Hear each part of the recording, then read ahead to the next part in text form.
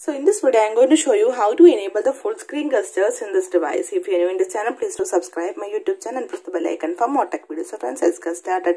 To enable the full screen gestures in this device, simply we can hide the navigation buttons from the bottom side also. Now I will show you how to hide this one. For this, go to settings and scroll down, tap on convenience tool, then tap on navigation buttons. So here you can see two options, the swipe gesture from both side and virtual buttons.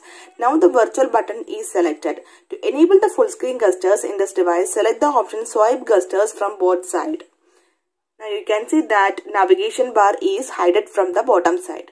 Now I will show you how to use this full screen gestures in this device. To go to the home page, then swipe up from the bottom side like this. Now you can see directly go to the home page. To go to the recent application, then swipe up from the bottom side and hold it. Now you can see the recent applications are here. To go to the back page, then swipe inwards from the bottom right side or swipe inwards from the bottom left side like this. We can go to the back page. Okay, now I will show you how to switch between the recently opened applications. Swipe right or left. At the bottom tab, you can see the switching between the recently opened application. Right? So simply in this way, you can enable the full screen gestures in this device. So hope you guys enjoy this video. If you like this one, please like and share, and don't forget to subscribe this channel for more updates. Thank you for watching. Thank you. Bye-bye.